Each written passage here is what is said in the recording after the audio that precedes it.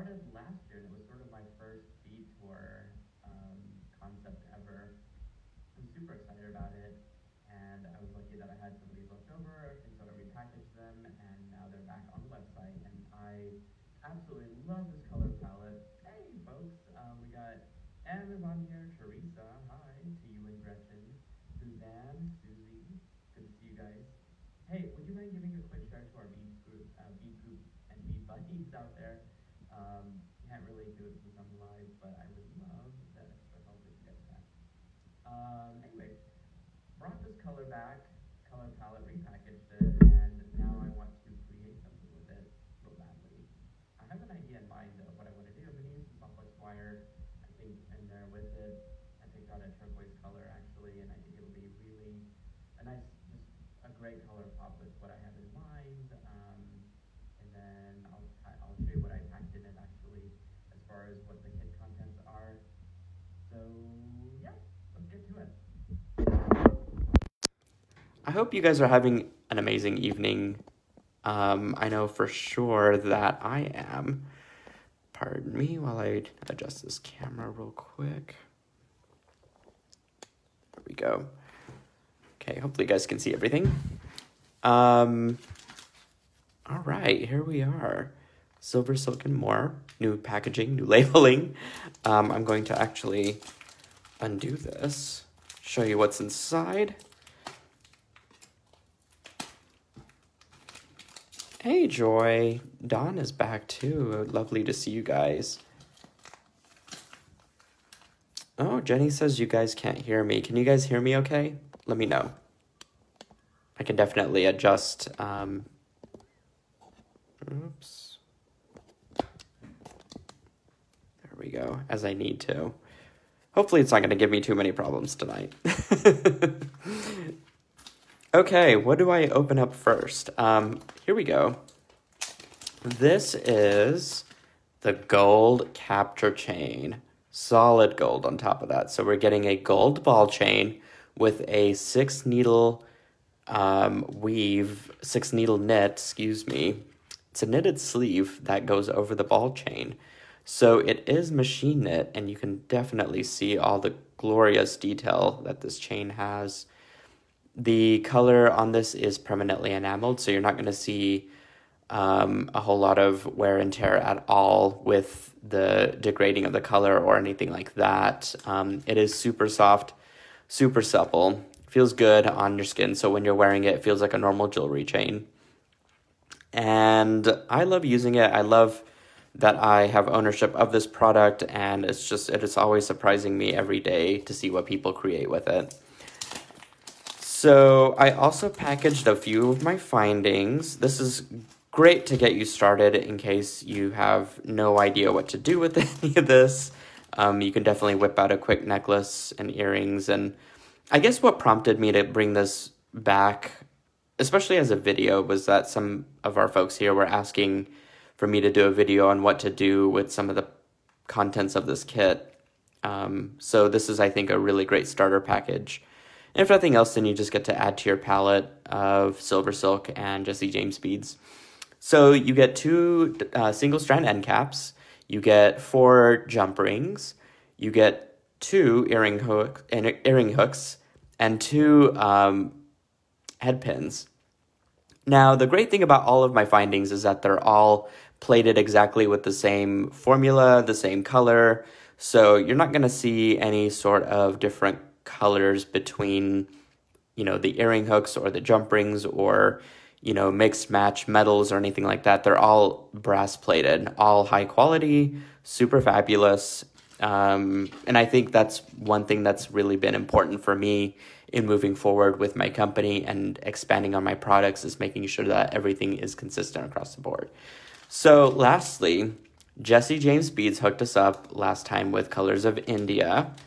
And that means that they did a custom mix for me, because I provided them with a really detailed mood board, which is basically me taking photo inspirations and finding textures and colors and stuff that I put together myself, and they were able to reinterpret with beads.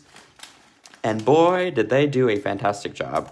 They really found the most cool colors, textures, and sizes to include in my collection here, in my little kit. So as you can see, you get a ton of beads right off the bat. You get a couple of these great boho beads. This is something that they're actually really well known for and that they actually design in-house and make. And so I was thrilled that they started with that and then kind of designed around it. You, of course, get some custom tassels, and look how gigantic these are. I'm actually going to be using this in today's tutorial. Yes, I can see your comments. Hard for me to read and talk you through this at the same time, but I'm going to do my best, because I always forget to read the comments, but I will do my best today.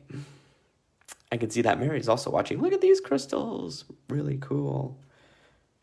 I love those. I love these. I mean, you get some really great larger beads, and they all come in pairs, so it's going to work really well for earrings. Some of these come in a set of 4, actually, and so you get a little bit more mileage out of it if you're wanting to make additional accessories or matching bracelets or whatnot.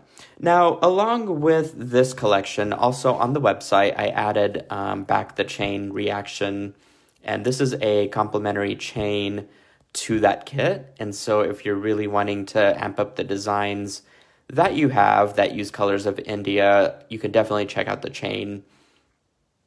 Amber, that answer is yes. She is asking, are you selling those again? Absolutely. If you check out SilverSilkOnline.com, in the upper left-hand menu, you're going to see 3 little lines that you just click, and then that expands out another menu.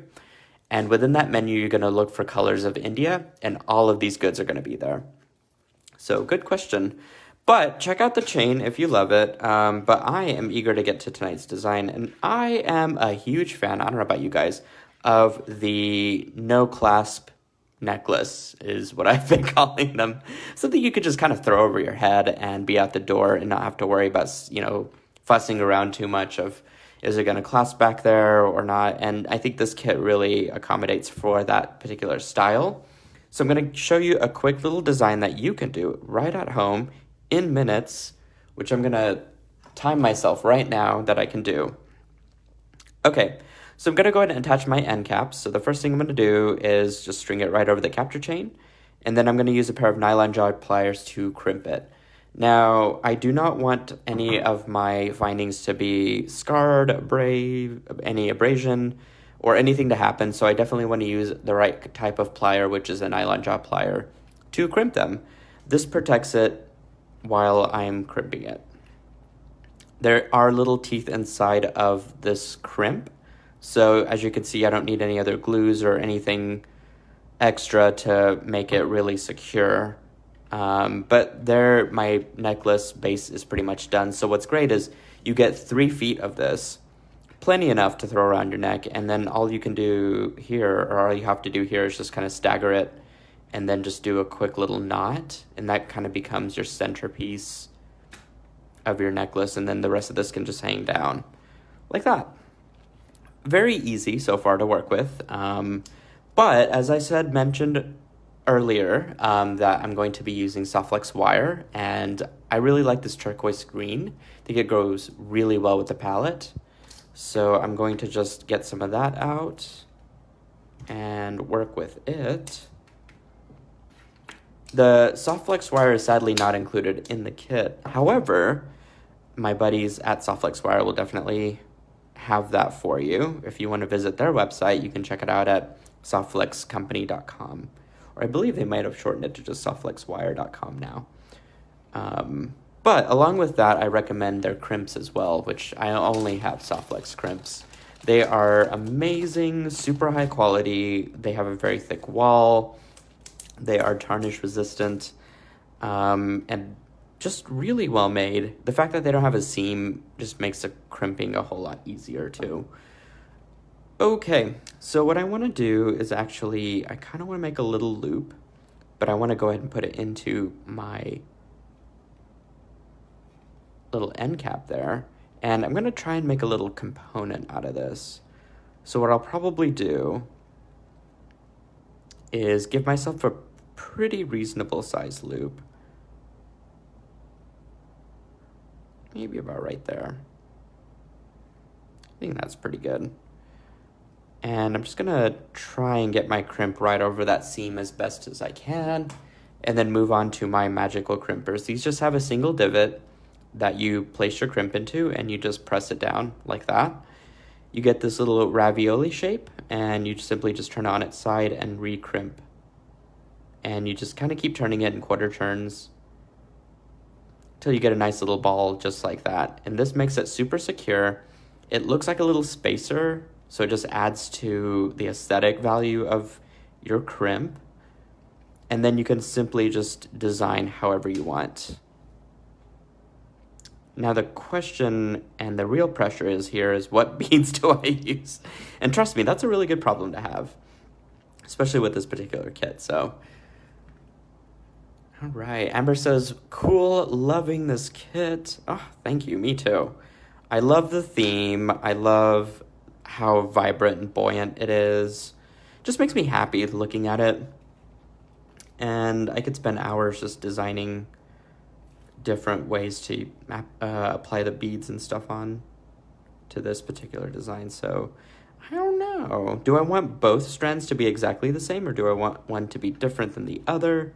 I mean, really, the choice of designing is up to you guys. I think what I might do is actually do a blue one on this side, and I could definitely hit that little crystal up there. And then maybe use these at the bottom so that I have some cohesion. I really like that. I think I'm gonna go with this type of design. And I don't think I need anything at the bottom here. I should be okay. Let's just give it a try. Hey, Abby. Guys, if you haven't checked out Abby's latest video, she did use SilverSilk, and boy, she did a beautiful earring design. I think I posted it to the Silkies group, but highly check it out. Abby, if you could post the link to your video, that would be amazing. But man, is she talented and such a charismatic, fun person. I got to run into her a while ago. I think it was either the Philly show or might have been Beat a Button. I don't know. I know it was a while ago, but I'm thankful that we connected. Or reconnected, actually. And love their store. If you want to also, Abby, post a link of your store, that would be great. Y'all, she's got a bead store, and it's the Bead Place, I believe, and they have fabulous things. All right, pretty easy so far, nothing crazy. And what I've basically done was I didn't have to use my, oh, there we go. I think my pliers are getting kind of worn out there. I didn't have to use my head pins to do this design so far, and I can use those for my earrings. Ooh. So I can just attach this directly to my loop there.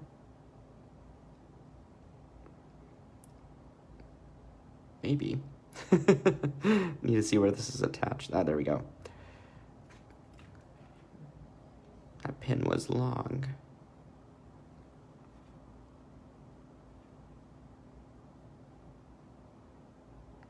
Perfect. Cool. I love the length of that. I like how minimalist it is. Again, I can add on more beads if I want to. You're welcome, Abby. I'm happy to help and mention you guys. You guys are amazing. Very, very talented, and you just add so much to the creative community. Okay, so same thing here. I want a larger loop at the top, and I need to spill myself out some more crimps here. Hey, Nancy. It's nice to hear from you from Central Pennsylvania. I guess I should say hello from Oklahoma. There we go. We're finally experiencing some warm weather, though. I'm really happy. I can do things outside now. Usually the cold gets me very, very homebody and not wanting to do anything outside. looks good. Again, just making sure that my seam is, or not my seam, the end of my beading wire there is close to the edge of the crimp as possible. Perfect. Again, getting that nice ravioli shape. You guys have to make sure that the crimp is all the way inside of the magical crimpers in that little divot, otherwise it's not going to work right. But once it's crimped, it's really good to go, believe me.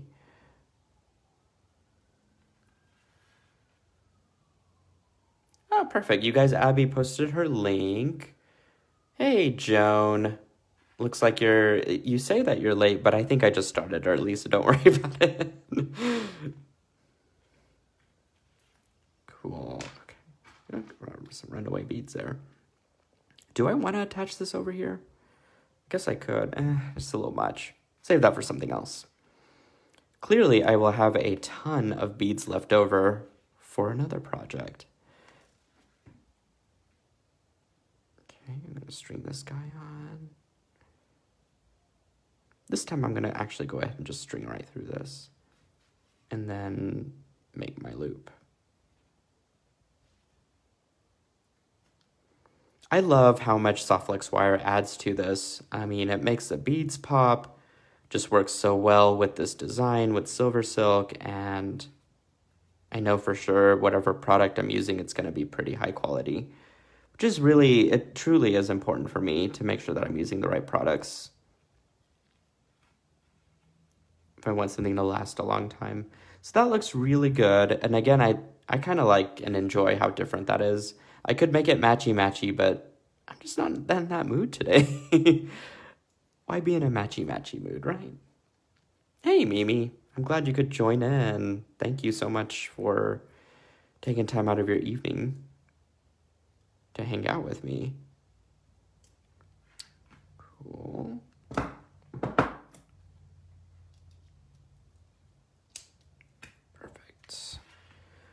There we go, an easy little like lariat necklace, and took me minutes to do, but now I've got some earring hooks that I need to do something with. So, I don't know. You'd think that it would be easy to, I could use my beading wire to make something, or my head pins, but maybe, I don't know, maybe it follows a simpler design of this, and then I can use my head pins to put something at the very end here. That'd be pretty easy to do, so let me give that a try. Okay, and besides that, now I would have a complete matching set on top of that, so that would also be a good rationale for this particular design. Okay, so again, just going to make myself a little loop here. I'll make it pretty tiny. There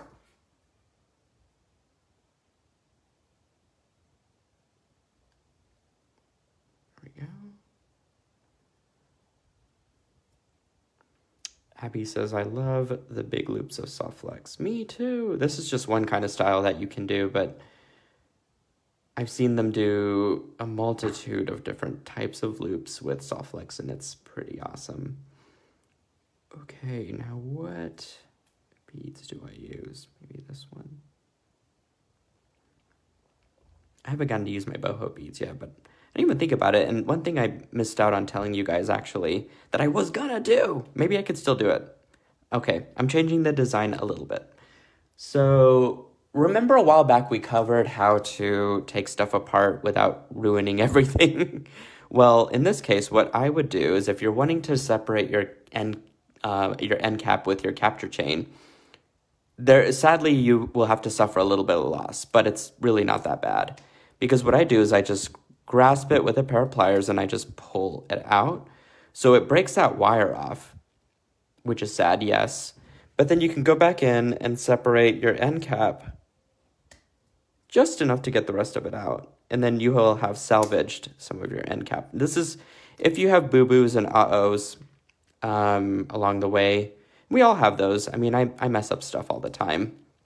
Case in point with this design, because I had something else in mind. But I wouldn't recommend doing this for maybe more than like 3 times, otherwise you start to put wear and tear on your poor little end cap there. So I'm just going to trim a little bit of this off. But as you can see, I didn't really waste a whole lot, probably just 4 millimeters of my capture chain. What I was going to do is, this hole is large enough to fit right through my chain. So I'm going to string both of those on at the moment, and I'm going to re-crimp this, and you'll see why. There we go. Perfect. You want to make sure that that seam does touch, and it looks like it's pretty secure. So the cool thing here is that I can drop the other bead onto the other side. Oh, here we go. Let's just untangle it.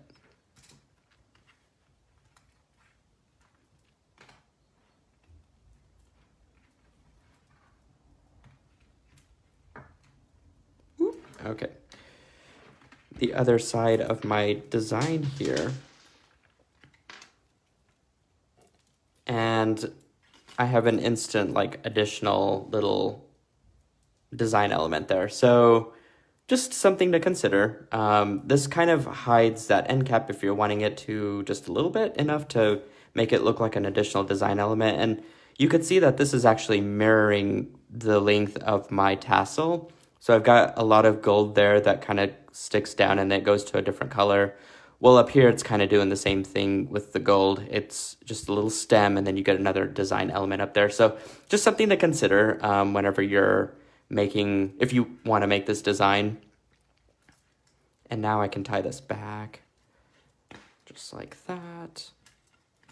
And we're back in good shape again. Okay, back to the earring. So let's see.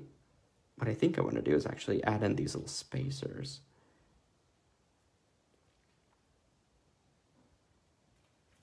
And then go ahead and crimp the bottom of it.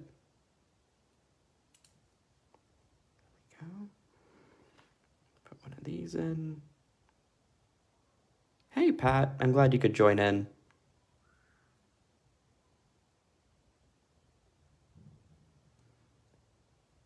I love the size of the Jesse James beads too. I mean, what is more convenient than having beads that fit your chain? It's pretty good. I like that. Okay, back to these. Crimp.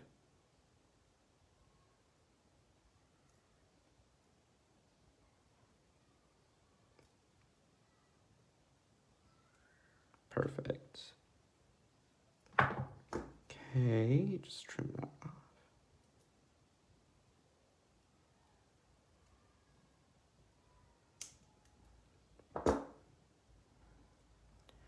Very nice. So now I can, let's put these guys back out here. Attach this to it. Now, here, I guess, because it's pretty symmetrical, I've got a larger loop on top and a smaller one at the bottom, so I guess you guys can decide however you want to string it on. I'm going to do the larger one on top, though. Then now I can just put in a little dangle just for fun. Maybe we do a pink. Or we do another sparkly. I mean, there's so many in here to choose from. I don't know, that sparkly one's kind of nice. Could do a black one. I don't know. And you know what, it's kind of funny because I've got an asymmetrical necklace, so I wonder if it would be taking it too far to do an asymmetrical earring. I don't think I'm brave enough today to do that, but if I sit here and think about it, I could probably pull something off. I don't know. Just depends on who the end wearer is. If I didn't want to put this in, I could absolutely just do one of these. But I already closed up my loop, so I'd have to open that little ring up. So let's just do this.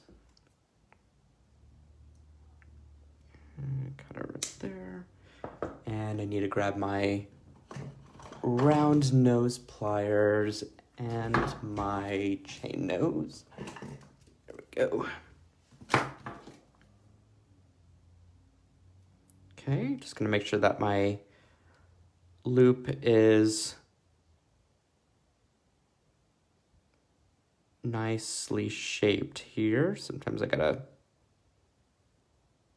work with this a little bit to get it to do what I need it to. As you can see, I got my nice little P shape there, and then I just have to go back and break that neck so that my loop is nice and centered. So then I can just open it up, slide it in, slide my bead wire in, and then shut it back. I agree, Joan. I love these satin blue beads a lot. And especially with that turquoise wire, it just works so well.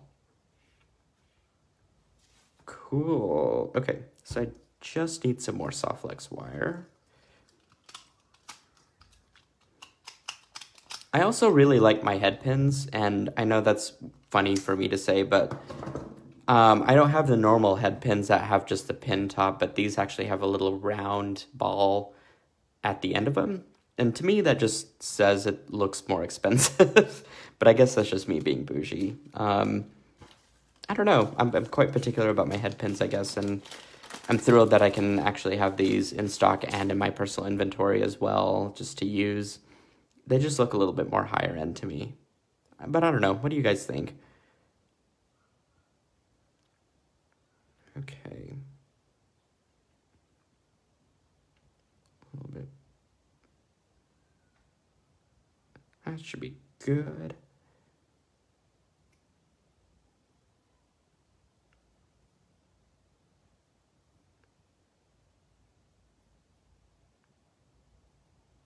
Now, from what I understand, I don't think that the magical crimpers work for a single strand of beading wire.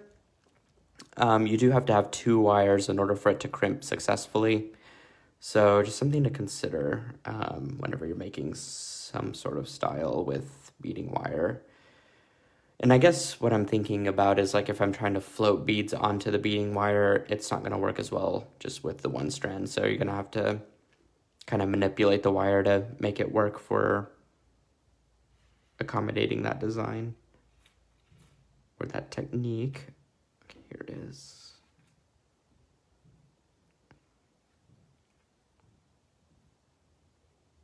Gia says she agrees about the head pin and its finish.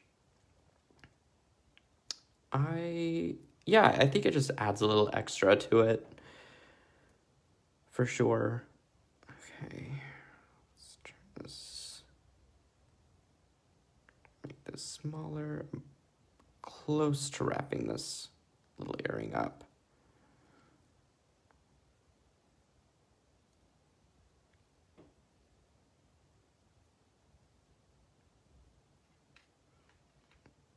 Yep, okay. Kind of just lay them side by side to see if there's going to be any size difference, but it looks like it's pretty close. Close enough for me to be happy with it.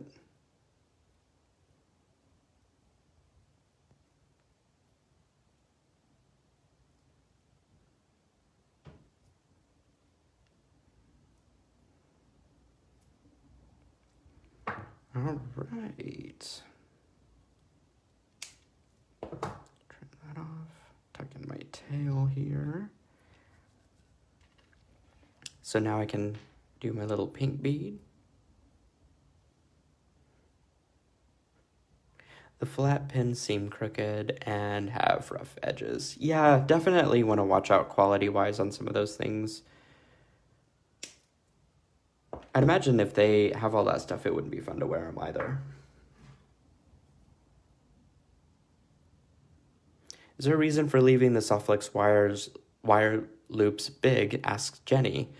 I did because I want to show the color more purposefully. I thought they added a bit of air and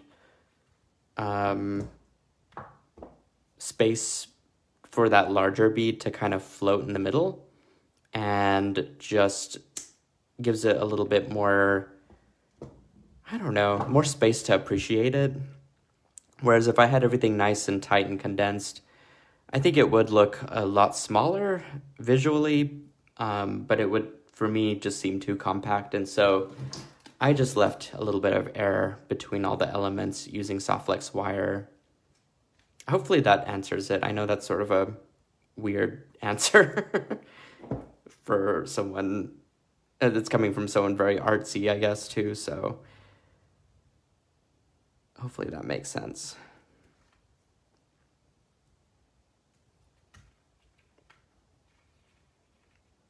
There we go. Okay. There we go. All right, so I still have a ton of beads left over that I could do anything with. And, you know, if I got out some more wire, I bet I could probably do a quick little bracelet to go along with my collection here. But I'm pretty happy with this little set. All came from the same kit. The only thing that I added were the crimp beads and the Soft Flex wire, which was this stuff right here. Hopefully you have that in your inventory. If you don't, again, check out softflexwire.com or softflexcompany.com. But you can grab my kit, and I'll post a link on the comment section here, as well as the post to find it on silversilkonline.com. Beautiful color combination and color palette. I just adore gold. It's a great color for summer, and what a way to step into summer with a very vivid, bright palette that's very, I don't know, celebratory and buoyant. Just reminds me of India a lot. So I'm gonna turn this camera around. All right, thanks guys so much for joining me, and I really love this little design. Very minimalist in a way, but I think the beads from Jesse James Bead just add such a wow factor to it. And we didn't have to use a clasp for this design. I just did a simple little knot, so all we have to do is just string it right over our head and be out the door. All right, and not to mention our earrings, right? Because now we've got a full set. So pretty good against my skin there. All right, I'll photograph all this stuff and post it onto the SilverSilk Silkies Facebook group page. If you haven't, check them out. SilverSilk Silkies. It's a fun little group that we made together. We post all of our inspirational photos and other videos and things that we're doing, things that we're working on, all things SilverSilk. It's fun and fabulous, and I'm always inspired to see what you guys come up with. Em says, I like the clean-shaved look. Enjoy it while you can, because it's coming back. I feel like my beard grows back in like 2 days. Okay, you guys. Sarah Ellis has a fantastic design with another kit from SilverSilk and more called Paris in the Rain, which I released for the spring. And I posted the picture of 2 earrings that she's actually going to make from it. But that's happening this Thursday, so you won't want to miss it. It's at 6:30 in the evening if you're on Eastern time. So definitely mark that on your calendars.